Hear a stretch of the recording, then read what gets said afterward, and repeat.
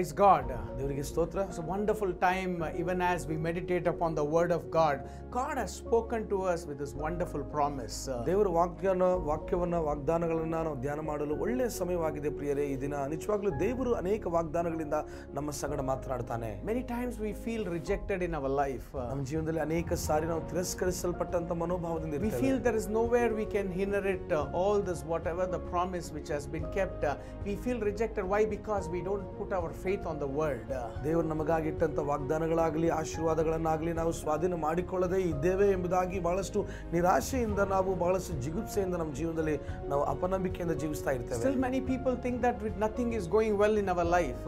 ಇನ್ನು ಅನೇಕ ಜನರು ಹೀಗೆ ಅಂದ್ಕೊಳ್ತಾ ಇರ್ತಾರೆ, ನನ್ನ ಜೀವನದಲ್ಲಿ ಏನು ಕೂಡ ಚೆನ್ನಾಗಿ ನಡೀತಾ ಇಲ್ಲ ಎಂದು. Many people they put their hand, they don't see a blessing or things not going well in their life. ಇನ್ನು ಅನೇಕ ಜನರು ಅವರ ಕೈಗಳನ್ನು ಅನೇಕ ಸಂಗತಿಗಳಲ್ಲಿ ಅವರು ಹಾಕುತ್ತಾರೆ, ಕೆಲಸ ವ್ಯಾಪಾರಗಳಲ್ಲಿ ಯಾವುದು ಕೂಡ ಚೆನ್ನಾಗಿ ನಡೀತಾ ಇಲ್ಲ, ಲಾಭದಾಯಕವಾಗಿಲ್ಲ ಎಂಬುದಾಗಿ ಜಿಗುಪ್ಸೆ ಹೊಂದುತ್ತಾರೆ. But I want to tell you, God promises us to be blessed and to be multiplied and to be prosperous in these words. ಆದರೆ ದೇವರು ಇನ್ನೂ ಸಹ ವಾಗ್ದಾನ ಮಾಡಿದ್ದಾನೆ ತನ್ನ ವಾಕ್ಯದಲ್ಲಿ. ಪ್ರಿಯರೇ, ಆತನು ಹೇಳ್ತಾನೆ, ನೀವು ಈ ಲೋಕದಲ್ಲಿ ಫಲಿಸಿರಿ, ಅಭಿವೃದ್ಧಿ ಹೊಂದಿರಿ, ವಿಸ್ತರಣೆ ಹೊಂದಿರಿ ಎಂಬುದಾಗಿ ಆತನು ಹೇಳ್ತಾನೆ. Right from the book of Genesis to the Revelation, he talks about the blessings for the people, for his children. ಸತ್ಯವೇದದಲ್ಲಿ ಆದಿಕಾಂಡದಿಂದ ಪ್ರಕಟಣೆವರೆಗೂ ನಾವು ನೋಡುತ್ತೇವೆ, ತನ್ನ ಮಕ್ಕಳಿಗಾಗಿ ಆತನು ಅನೇಕ ವಾಗ್ದಾನಗಳನ್ನು ಮಾಡಿದ್ದಾನೆ. ಅದರಲ್ಲಿ ಇದು ಸಹ ಆಗಿದೆ, ನೀವು ಫಲಿಸಿರಿ, ಅಭಿವೃದ್ಧಿ ಹೊಂದಿರಿ, ವಿಸ್ತರಣೆ ಹೊಂದಿರಿ ಎಂದು. God's plan is not for us to be in poverty, but he wants us to be prosperous and to be wealthy and to be blessed. ನಾವು ದರಿದ್ರತೆಯಲ್ಲಿ ಬಡತನದಲ್ಲಿ ಇರಬೇಕೆಂಬುದಾಗಿ ದೇವರು ಎಂದಿಗೂ ಬಯಸುವುದಿಲ್ಲ ಪ್ರಿಯರೇ. ನಾವು ಅಭಿವೃದ್ಧಿ ಹೊಂದಿ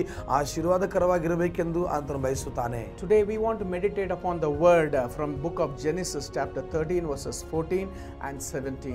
ಈ ದಿನ ನಾವು ದೇವರ ವಾಗ್ದಾನವನ್ನ ನಾವು ತೆಗೆದುಕೊಳ್ಳೋಣ ಪ್ರಿಯರೇ. ಅದೇನೆಂದರೆ ಆದಿಕಾಂಡ 13ನೇ ಅಧ್ಯಾಯ 14ನೇ ವಚನದಿಂದ 17ನೇ ವಚನದ ತನಕ. God promised Abraham the promised land and he took him to the land wherever he told him to go. ದೇವರು ಅಬ್ರಹಾಮನಿಗೆ ಮತ್ತು ಆತನ ವಾಗ್ದಾನ ಮಾಡಿದಂತ ಪ್ರದೇಶಕ್ಕೆ ನಾನು ಕೊಂಡೊಯ್ಯುವೆನೆಂಬುದಾಗಿ ಆತನು ವಾಗ್ದಾನ ಮಾಡಿದನು, ಹಾಗೆ ಆತನು ನಡೆಸುತ್ತಾ ಬಂದನು ಪ್ರಿಯರೇ. Abraham believed the voice of God or the promise of God and he went and he inherited that land. ಅಬ್ರಹಾಮನು ದೇವರ ವಾಗ್ದಾನವನ್ನ, ದೇವರ ಸ್ವರವನ್ನ ಆತನು ಕೇಳಿ ವಿಧೇಯನಾದನು. ಹಾಗಾಗಿ ದೇವರ ಮಾತಿನ ಮೇರೆಗೆ ಆ ಒಂದು ಪ್ರದೇಶಕ್ಕೆ ಪ್ರಮಾಣ ಮಾಡಿದಂತ ವಾಗ್ದಾನ ಪ್ರದೇಶಕ್ಕೆ ಆತನು ಹಾದು ಹೋದ. Genesis 13:14 it says, look around where you are to the north and south and east and west, says the word of God. ದೇವರ ವಾಕ್ಯ ಹೇಳ್ತದೆ ಆದಿಕಾಂಡ 13-14ನೇ ವಚನದಲ್ಲಿ, ಅಲ್ಲಿ ಆತನು ಹೇಳ್ತಾನೆ ಪ್ರಿಯರೇ, ನೀನಿರುವ ಸ್ಥಳದಿಂದ ದಕ್ಷಿಣೋತ್ತರ ಪ್ರದೇಶಗಳು ಮತ್ತು ಪಶ್ಚಿಮ ಕಡೆ ಕಣ್ಣೆತ್ತಿ ನೀನು ನೋಡು ಎಂಬುದಾಗಿ ಆತನು ಹೇಳುತ್ತಾನೆ. All the land that you see I will give it to you and your offspring. ನೀನು ನೋಡುವ ಈ ದೇಶವನ್ನೆಲ್ಲ ನಿನಗೂ ನಿನ್ನ ಸಂತತಿಗೂ ಶಾಶ್ವತವಾಗಿ ಕೊಡುವೆನೆಂದು ಹೇಳ್ತಾನೆ. Hallelujah. Hallelujah. Hallelujah. Hallelujah. What a joy to receive this promise, because we are the seed of Abraham, because God has promised us the land which for us to inherit. Whatever you see, wherever you put your hand, you will be blessed and you will be flourished, because God says, look around east to north, south and east and west, all that whatever you see. In the 15th verse it says, all the land that you see I will give you and your offspring, says the word of God. ಇದು ಎಷ್ಟು ಅದ್ಭುತವಾಗಿ ದೇವರು ತನ್ನ ಮಕ್ಕಳಿಗಾಗಿ ಮತ್ತು ಅಬ್ರಹಾಮನಿಗೆ ಆ ಸಮಯದಲ್ಲಿ ವಾಗ್ದಾನ ಮಾಡ್ತಾ ಇದ್ದಾನೆ ಅಂದ್ರೆ ನೋಡ್ರಿ, ಅಲ್ಲಿ ಆತನು ಹೇಳ್ತಾನೆ, ಈ ದೇಶವನ್ನೆಲ್ಲ ನಿನ್ನ ಮುಂದೆ ನಾನು ಕೊಟ್ಟಿದ್ದೇನೆ, ನಿನಗೂ ನಿನ್ನ ಸಂತತಿಗೂ ಶಾಶ್ವತವಾಗಿ ಕೊಡುತ್ತೇನೆ ಎಂದು ಅಲ್ಲಿ 15ನೇ ವಚನದಲ್ಲಿ ಆತನು ಮಾತನಾಡುವುದನ್ನು ನಾವು ಕಾಣುತ್ತೇವೆ. 17th verse he promises, go walk through the length and breadth of the land, for I have given it to you. 17ನೇ ವಚನದಲ್ಲಿ ಆತನು ಇನ್ನೂ ಹೇಳುತ್ತಾನೆ, ನೀನು ಎದ್ದು ಈ ದೇಶದ ಎಲ್ಲಾ ಕಡೆಯಲ್ಲಿಯೂ ತಿರುಗಾಡು, ಇದನ್ನು ನಿನಗೆ ಕೊಡುವೆನು ಎಂದು ಹೇಳಿದನು. Hallelujah. Hallelujah. Today I want to tell you, people of God, ಈ ದಿನ ಪ್ರಿಯ ದೇವ ಜನರೇ, ನಿಮಗೆ ಹೇಳ್ತೇನೆ, wherever you have seen failures in your life, ನಿಮ್ಮ ಜೀವನದಲ್ಲಿ ಎಲ್ಲೆಲ್ಲೇ ನೀವು ಈ ಸೋಲುಗಳನ್ನ ವಿಫಲವನ್ನ ಕಂಡಿದ್ದೀರೋ, claim with authority. ಅಧಿಕಾರದಿಂದ ನೀವು ಸ್ವಾಧೀನ ಮಾಡಿಕೊಳ್ಳ್ರಿ. Wherever you put your hand, claim with authority. ನೀವು ಎಲ್ಲೆಲ್ಲಿ ಕೈ ಹಾಕುತ್ತೀರೋ ಅಲ್ಲಿ ಸ್ವಾಧೀನ ಮಾಡಿಕೊಳ್ಳಿರಿ. Wherever you step your feet, claim it with authority that it belongs to you.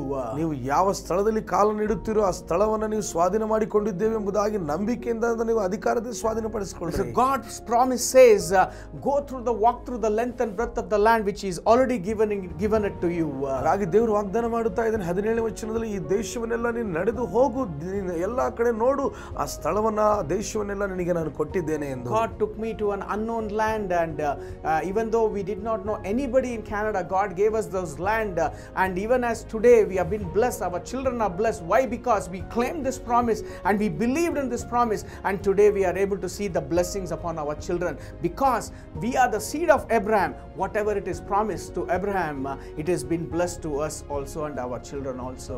ಪ್ರಿಯರೇ, ನಮ್ಮ ಜೀವಿತದಲ್ಲಿ ನಾವು ನೋಡುವಾಗ ನಮಗೆ ಗೊತ್ತಿಲ್ಲದೆ ಇರುವಂತಹ ಪ್ರದೇಶಗಳು, ದೇಶ ವಿದೇಶಗಳಲ್ಲಿ ದೇವರು ತೆಗೆದುಕೊಂಡು ಹೋದನು. ಈ ದಿನ ಕೆನಡಾ ದೇಶದಲ್ಲಿ ನನ್ನ ಮಕ್ಕಳು ಅವರು ಓದುತ್ತಿದ್ದಾರೆ, ವಿದ್ಯಾಭ್ಯಾಸ ಮಾಡಿ ಕೆಲಸ ಹೊಂದಿ ಅವರು ಸ್ಥಿರ ಹೊಂದುವಂತೆ ದೇವರು ವಾಗ್ದಾನ ಮಾಡಿದ್ದಾನೆ. ಅಬ್ರಹಾಮನಿಗೆ ಕೊಟ್ಟಂತ ಅದೇ ವಾಗ್ದಾನ ನನ್ನ ಜೀವನದಲ್ಲಿ ದೇವರು ಆತನು ಸ್ವಾಧೀನಪಡಿಸಿ ಇತರ ದೇಶಗಳಲ್ಲಿ ನಾವು ಇದ್ದು ದೇವರ ಸೇವೆಯನ್ನು ಮಾಡುವಂತೆ ಕೃಪೆ ತೋರಿಸಿದನು. Today let's claim this promise with authority. ಈ ದಿನ ಅಧಿಕಾರದಿಂದ ನಾವು ಈ ವಾಗ್ದಾನವನ್ನು ಸ್ವಾಧೀನ ಮಾಡಿಕೊಳ್ಳೋಣ. Let's walk through the length and breadth of the land which already God has given to us.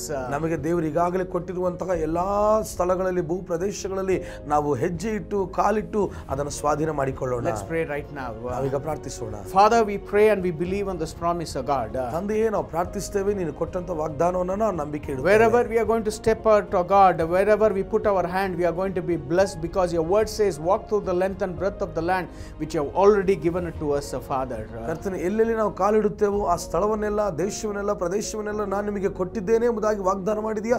ಈಗ ನಾವು ಅದನ್ನು ಸ್ವಾಧೀನ ಮಾಡಿಕೊಳ್ಳುತ್ತೇವೆ. We believe and we inherit this promise in Jesus' name. ನಾವು ನಂಬುತ್ತೇವೆ, ನಾವು ಅದನ್ನು ಸ್ವಾಧೀನ ಮಾಡಿಕೊಳ್ಳುತ್ತೇವೆ ಯೇಸುವಿನ ನಾಮದಲ್ಲಿ. Thank you, Lord. ವಂದನೆ ಕರ್ತನೇ, for blessing us with this wonderful word. ಅದ್ಭುತವಾದ ವಾಕ್ಯದಿಂದ, ವಾಗ್ದಾನದಿಂದ ಆಶೀರ್ವಾದ ಮಾಡಿದಕ್ಕಾಗಿ in Jesus' name. ಯೇಸುವಿನ ನಾಮದಲ್ಲಿ. Amen. Amen. God bless you. ದೇವರು ನಿಮ್ಮನ್ನು ಆಶೀರ್ವದಿಸಲಿ. I hope this word will be a blessing in this week.